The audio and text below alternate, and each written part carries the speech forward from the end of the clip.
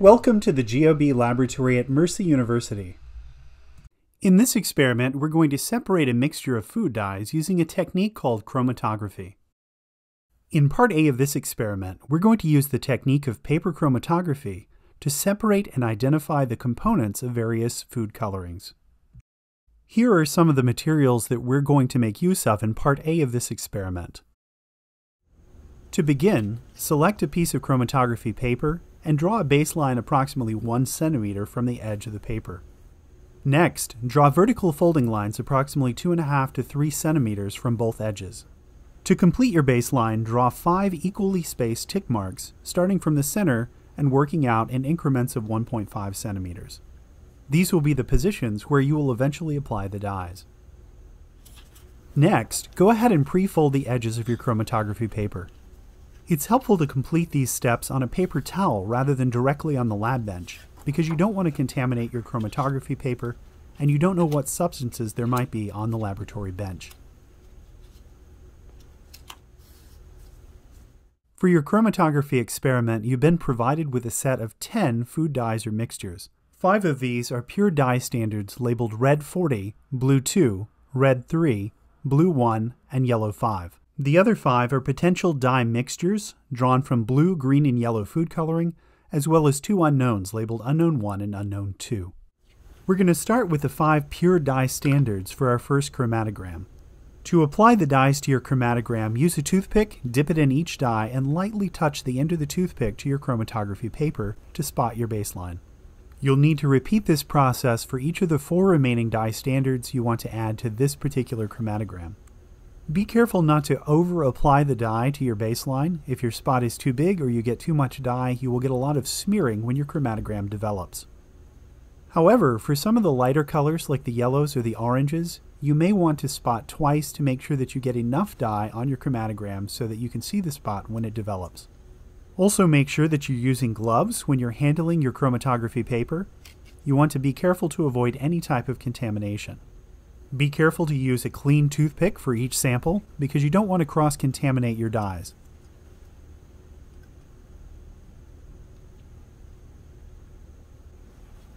Once you've spotted your dyes, you need to label them.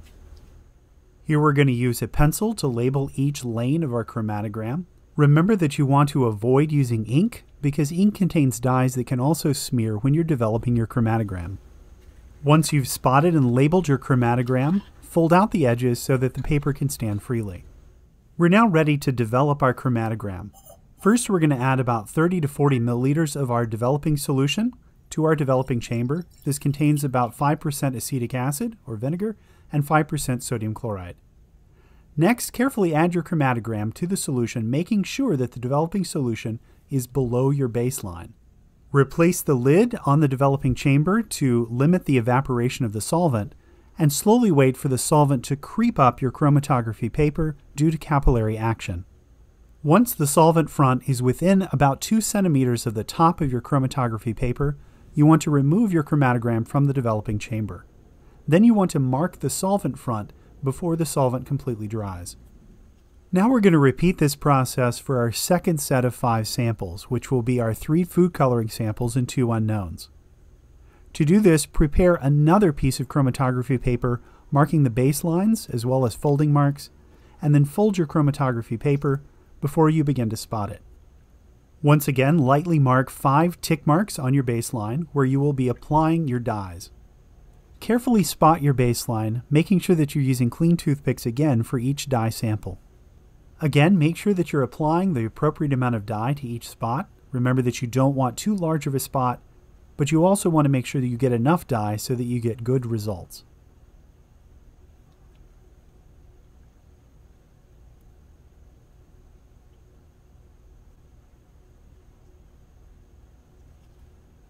When you're done spotting your chromatography paper, remember to label each lane of your chromatogram in the same order in which you applied the dyes. Now you're ready to develop your second chromatogram. It's not necessary to start with a clean developing chamber and new developing solution. You can reuse the same developing chamber and solution that you used for part A. Once your chamber is ready, place your chromatogram in the developing chamber, making sure that your developing solution is below the baseline.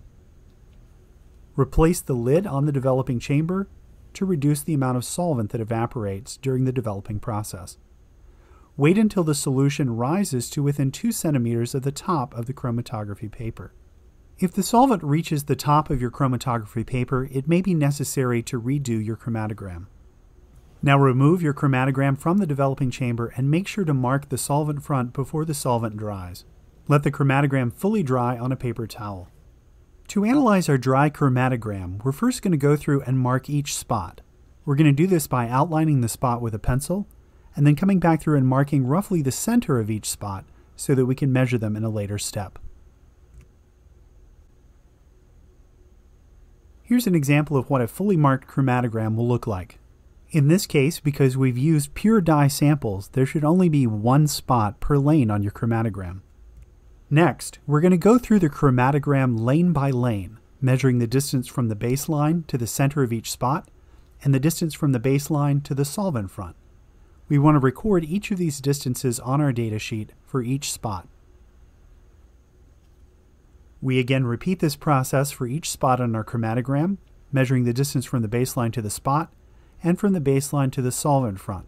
Remember that the distance from the baseline to the solvent front could change as we go across our chromatogram, especially if the solvent front is not uniformly high across our chromatography paper. Make sure to record all values on your data sheet to 2 decimal places, where the last digit is estimated between the markings.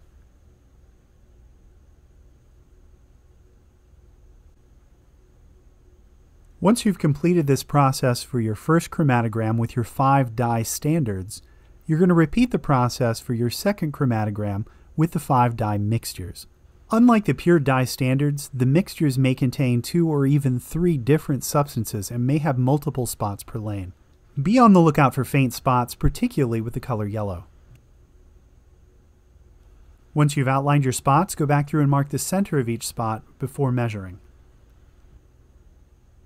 This is what a completed chromatogram with mixtures might look like. Once you've marked your chromatogram, remember to measure the distance from the baseline to the center of each spot, and there may be multiple spots per lane, and also from the baseline to the solvent front for each lane. Record this in your data sheet for each of the substances on your second chromatogram. Once you've measured the spot and solvent front distances for each lane on your chromatogram, you need to calculate the retention factor. The retention factor is the spot distance divided by the solvent front distance for each spot on your chromatogram. Once you've calculated retention factors for each spot on both chromatograms, you can compare the retention factors for each spot in your mixtures to the retention factors of those of your pure dye standards to determine the identities of the dyes present in each of your mixtures.